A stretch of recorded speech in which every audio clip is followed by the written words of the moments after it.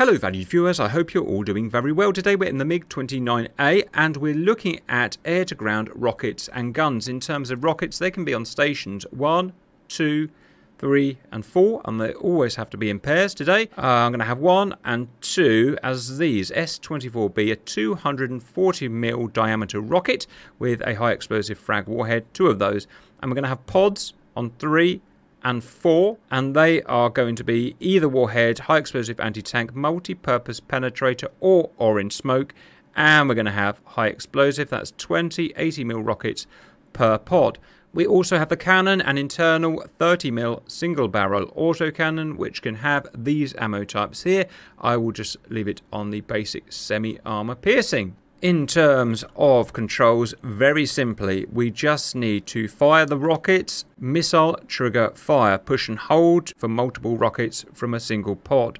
When we're going to be using the designation method, we'll be pushing and holding the lock-on button there. When firing the cannon, gun trigger first detent, push and hold will put us in guns mode, and to actually fire, we'll have second detent. Finally, to change between the weapon types, we'll have external store switch outboard and inboard. In the cockpit, we need to make sure our master arm is armed here. We have 2 modes that we can use, OPT or bore sight, and I suggest always using OPT, and that's what we're going to be using today. There are 2 methods we can use, CCIP and CCIP with pre-designation. First, we're going to show CCIP without designation. It's much simpler, and to be honest, I suggest you always use it. A quick look at the HUD. Our selected weapon type is here, currently the 240s. If I were to press the outboard switch, we've got the C8s, the 80mm diameter. In each case, we have our computed slant range here in nautical miles. So at that point on the terrain, where our dot is showing is 5 point something miles away, the slant range is very much estimated. To make it accurate, we have to either turn on or wait until the laser ranger turns itself on. When that happens, a Cyrillic A will show here. At that point, we know laser range finding is on, and this here will be a more accurate slant range. On the slant range, we have 2 marks, maximum range of our weapon and the minimum range of our weapon, and obviously we want to fire between them. When approaching the target and our arrow here, our slant range gets between the max and the minimum, an audio tone will sound, and that is obviously our cue to shoot. We have our reticle here with our dot in the center. It's simply going to be a case with CCIP of putting the dot on the target and firing when we have laser range finding and we are between our max and our min. Otherwise, basic flight instruments, we just have our attitude indicator here, our accelerometer and our airspeed here, and our altitude in feet because I have set my cockpit to imperial. In terms of CCIP, we are going to unpause. We're going to dive on the target from ideally above 10,000 feet.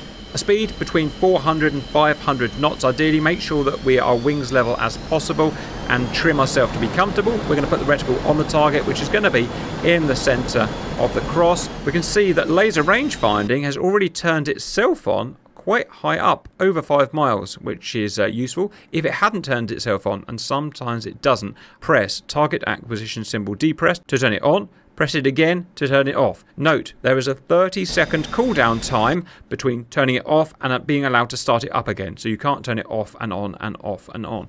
Pretty simple otherwise, right? We're going to dive on the target, put the pipper on the target, wait until we're within the firing parameters, check our laser is on, which it is, push and hold, missile fire, and the weapons will release. There's only 2 and they will fire at the same time.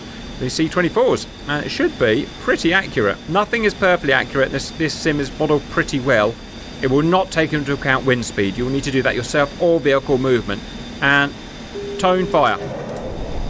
Follow the missiles, follow the rockets, sorry. And that's pretty good, to be honest, about as accurate as you're going to get. We're going to restart now. We're going to do the CCIP mode with pre-designation. We do this because the real Fulcrum will have more errors in its calculation of the targeting system than the sim version does. And so you may need to shore up your accuracy a bit more, and that's why we may want to use pre-designation. So we're going to OPT, make sure our master arm is on, dive towards target. With pre-designation, you need to make sure you dive from a high altitude because you will need lots of time to do the things that you need to do. What we're going to do first is pre-designate the target area. We've got the laser rangefinder on because you can see Cyrillic A, so there's a lot going on at the moment. On the left, if that wasn't on, do put it on. We're going to put the reticle over the target as best we can. We're then going to push and hold lock on. While holding lock on, the reticle will become an aiming mark. Put the aiming mark on the target, and then once the laser range is on, which in this case already happens, it is release lock on. That has done our pre-calibration for our sensors. At that point, our aiming mark will disappear, our reticle will reappear. Between 1 and 10 seconds we have at that point, and that's very important, between 1 and 10 seconds, to remove our reticle onto the target perfectly, and then press missile fire to fire. Why have we done all that weird stuff? It's to increase the calibration and accuracy of the sensors, so that at least in real life the calculations being done for the CCIP would be more accurate. I'm going to unpause, I'm going to trim myself out, I'm going to press lock on there.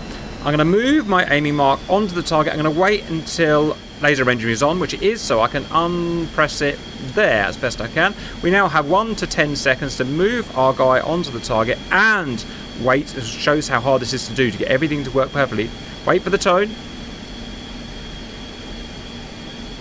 then fire the rocket.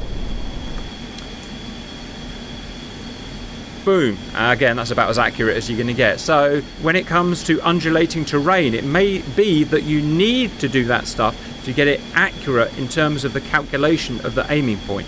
Finally, in terms of rockets, if I would go to my outboard, just to show you what it looks like, push and hold, release the trigger, push and hold, so we can fire as many of the 80mm rockets as we want for the duration of the push and hold. Then finally, cannon, which is super simple. We're going to change to OPT again. Make sure master arm is on. We need to tell the cannon we're going to air to ground mode. So down here, instead of air, which is standard, we're going to go down to ground. And otherwise, we're going to line up on the target like we did. Laser range has already turned itself on, which is super nice of it. Again, you may have to turn it on manually, which is why I keep reiterating it. What we're going to do at this point on our ingress is to push and hold the trigger. First detent puts us into gun mode, then move the calculated reticle onto the target, and otherwise it's like before. Laser rangefinder's going, that's great. Wait until we get in range, which is going to be less than a mile. For the autocannon, push and hold to fire as many rounds as we want. On the bottom right is the amount of ammo we've got in quarters. We have 4 quarters of ammo. Let's hope I haven't spooned it. I did. Well, there you go. It is accurate. I just aimed slightly left because there's a bit of wind or something. But one more important thing to say is, so far with the rockets and the gun, I've shown firing them only when the tone is firing. You don't have to wait until the tone. You can lob them from further away if you want, but this is to get the absolute optimum accuracy, he says, as he just missed an APC here. Anyway, that's what we've got to show at the moment. I hope that was useful, and bye-bye.